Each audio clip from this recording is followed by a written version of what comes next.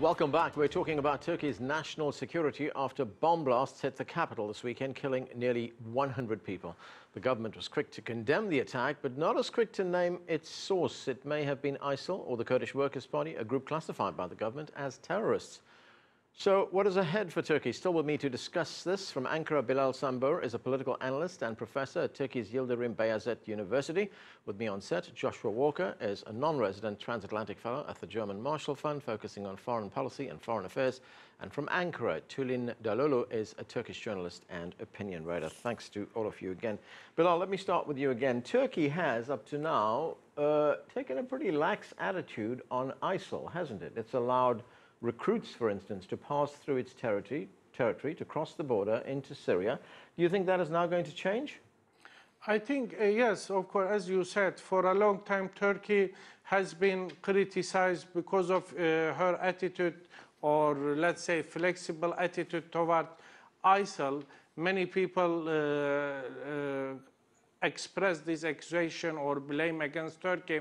But now, especially after ISIL attacks against Turkish soldiers in the border of Syria, Turkish attitude radically changed. Now Turkey definitely classify ISIL and PKK together as a common enemy of Turkey.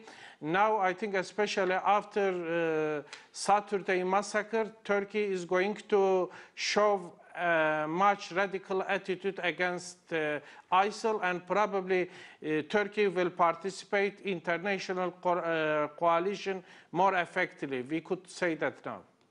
Joshua, what about the PKK? That's the main Kurdish rebel group. There's been a truce between the PKK and the Turkish government. What's happened? Is it still holding? What's interesting about it is right after this attack, the PKK actually announced another ceasefire. And so what's interesting here is that we don't know if we're talking about one PKK anymore. Historically, the civil war that's raged between the PKK and the Turkish state led to over 30,000 deaths. It is undoubtedly a terrorist organization that the Americans, the Europeans, and the Turks have been working closely together to confront in many different ways. This time around, it seems to be different because the PKK has elements that are in Iraq, they have elements that are in Syria, and in many ways, because of the Syrian civil war, the most effective boots on the ground that have been fighting ISIL from the very beginning, and also most directly last year after Kobani, has been forces that have been somehow aligned with the PKK. It may not be direct PKK, but their Syrian offshoots and their kind of brethren in both Iraq and in Turkey have been working closely. And the question has been, what does America, what do other international actors do if they're trying to find some boots on the ground to fight ISIL? And this has put the Turkish state directly in conflict in some ways, and something that now is coming home to roost with this most recent terrorist attack. Tulin, when we look at these alarming developments in Turkey, how is it being seen in the region? Stability in Turkey, I mean, is it under threat in any way? And of course, we shouldn't forget that Turkey is also a member of NATO. True, Turkey is a member of NATO, and it's, so that means that it carries even more responsibility in terms of approaching to the Syrian issue, to the Iraqi issue, and, you know, name whatever. This region has always been a very problematic one, but Turkey is no stranger to it because it's geography. But the Turkish government's policy towards Syria, and especially its lax border policy, has been a problem. On July 22, Turkey agreed to ally with the United States in the fight against ISIL. And so for the first time, it allowed the Incirlik Air Base, along with Diyarbakir and Batman military air bases, to be used against ISIL, you know, targets, and that they will carry both military, you know, air attacks, both as the, you know, Turkish and the American air forces. And, you know, there is some, you know, cooperation, but when you look at the, you know, the rhetoric that's coming out of Washington, there is still some question mark as to whether Turkey is really cooperating with the United States in fight against ISIL. Secretary of Defense Ash Carter said that Turkey can do more, and that, you know, sentence embed so many things within it. So we are going to see how Turkey is going to take these two attacks, both in Suruç and in Ankara. That is most likely, looking at the state official statements today that's being carried out by the ISIL members, how they're going to take it seriously and how they're going to approach it in the coming days. If they're going to politicize it and, put the blame on the Kurdish side and accuse the pro-Kurdish People's Democratic Party as being an offshoot of the PKK terrorist organization and continue to make the Kurdish people of this country even more uncomfortable as they are, whether they fit into the society or not, it's just, going to create more troubles. I mean, this is not an easy path right now, but it is definitely the making of the AKP, Ruling Justice and Development Party. So we will see how it's going to be, but looking at it from Ankara, this huge funeral house here today, nothing seems really very hopeful. We are so divided, and our politicians are still so unable to get together to find a common rhetoric on our mourning days and to heal the nation, to comfort the nation. It's just plain sad here. Bilal, listening to what Tulin just said there, that the picture looks very pessimistic. There's not much hope in Turkey right now. We have an election coming up on November 1st. That's just a few weeks away. How is this latest spate of violence going to play out in that election? I think it is a very important question. Now in Turkey, actually now basically people try to read or understand the recent Saturday attack considering 1st November election. I mean, every evaluation one way or another take 1st November election as a criteria. Some people say that, for example, this attack will contribute the rise of vote of AKP, or some people say that pro-Kurdish party HDP is getting more political gain from this attack.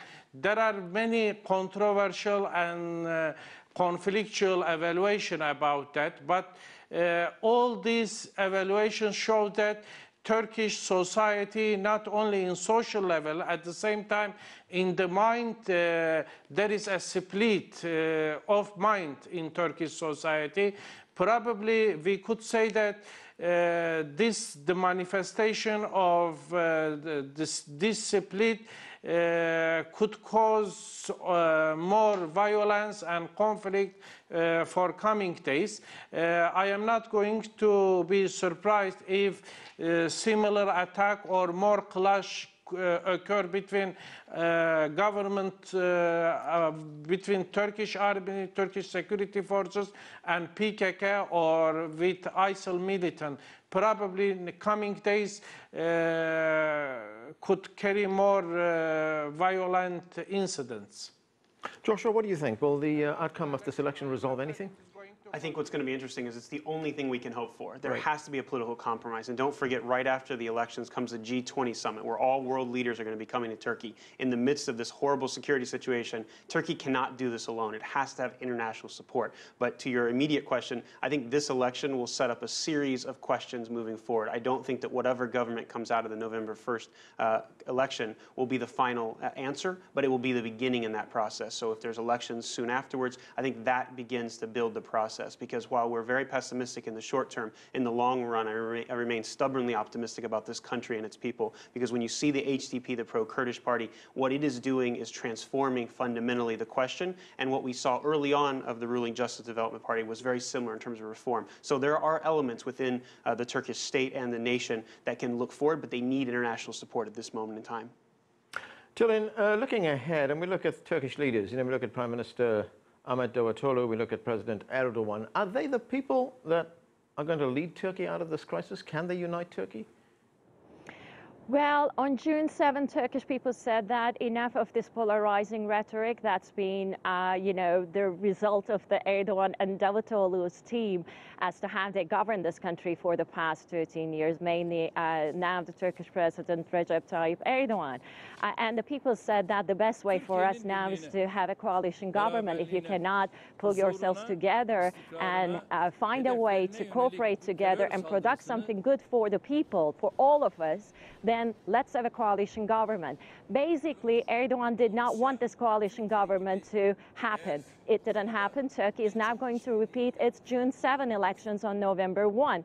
There is nothing as a fact that suggests that AKP, the ruling Justice and Development Party, will pull through this as a single-party government. It doesn't seem that they are going to win this election. So there will be, again, another coalition government. How is it going to be different? We really do not know. But as a fact, since June 7 general election, almost 700 people, exactly 694 people have died because of this unbelievable and unprecedented political mass in this country. And somebody has to be held responsible of this. And if it's not the government, who it is, we really do not know. And the answer, not knowing how the path is going to, come forward, it's really very discomforting. It doesn't make anyone feel safe in this country any longer. The Turkish President Recep Tayyip Erdogan today said, anyone who criticizes him, anyone who holds the AKP responsible of the Ankara attack of October 10 is affiliated as being a member of a terrorist organization. Again, this rhetoric was not helpful. There should be freedom of expression, freedom of ideas, freedom of the media, but that space of freedom and fresh air is getting tightened every single day, and we are also losing our loved ones in this sad political mass in this country. And that's where we have to leave it. Thanks to all of you for joining us.